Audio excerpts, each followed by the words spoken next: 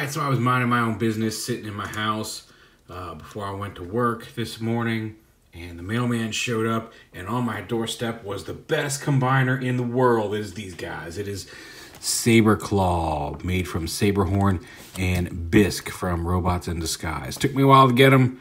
Somebody posted a picture of them on Twitter the other day, and I'm like, I remember I needed to get that. So I did. And here they are. Don't you get uppity with me, you little lobster car. So yeah, they showed up. You see, they're robot modes.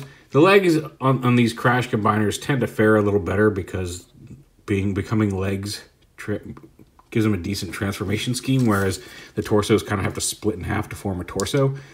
But Bisque is not bad. He's got some little elbows with his little claws, and then that's it. His feet flip around and his head flips out. But that's really all there is to him in robot mode. Saberhorn, his arms can move side to side, and his legs can move side to side. But he can get in kind of more of a natural pose. So yeah, kind of cool. Like the color, I like Bisque is orange, so you know that's great. And then the purple, but I like the purple and blue scheme that Saberhorn's got going on. They turn into vehicles. So for Bisque, you just fold his hands down, flip his head in, flip his feet around. There he is in his car mode, little orange car. And for Saberhorn, we open up his torso, fold his head in, close that up, and then you just kind of smush his arms and legs together, although the legs have to go in a certain particular order. They get finicky. So push those in, push his arms in, flip up his feet, and then fold his horny head down. There's this little face right here. He's got a face with an eyeball. And there is Saberhorn. And then they don't fight each other, but now they're a team. And he's a cool beetle, and he's a cool orange car. I like beetles. I like orange things. And then because they are Crach combiners, they don't crash. You kind of gotta requiem for a dream them together here, but you just kind of.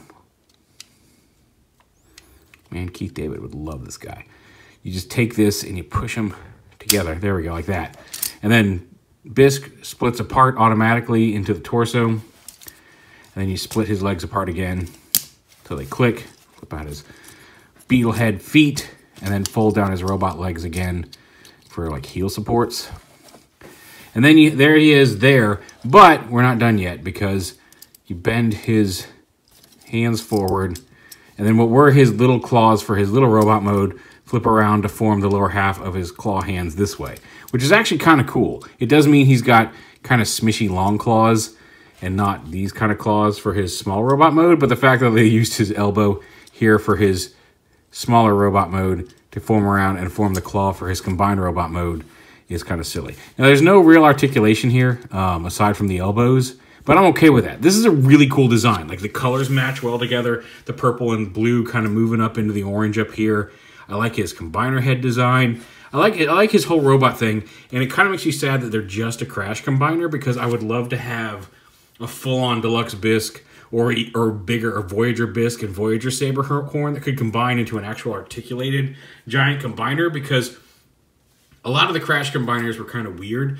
This guy looks cool. They're both multi-legged buggy creature things, and I approve of the color scheme and everything and all the design. Like I would really have loved to have seen this realized as a larger scale, more posable figure, because I really dig it. So I don't know why it took me so long to get him, because Robots in Disguise has been done for a while, and we've been through Cyberverse and all that good stuff. Cyberverse has some cool stuff coming, but anyway. There is SABERCLAW, the combined form of Saberhorn and Bisque. In the Robots in Disguise Crach combiners, if you have the means, I highly recommend picking one up. It is so choice. I like the colors. I like the animal. I like the robots themselves. And like I said, I have the full-size Bisque figure that doesn't combine. And I don't think they ever did a Saberhorn unless I just completely missed something, which that also makes me sad because he looks like a cool design too. But anyway, Crach combiners, SABERCLAW, from Robots in Disguise.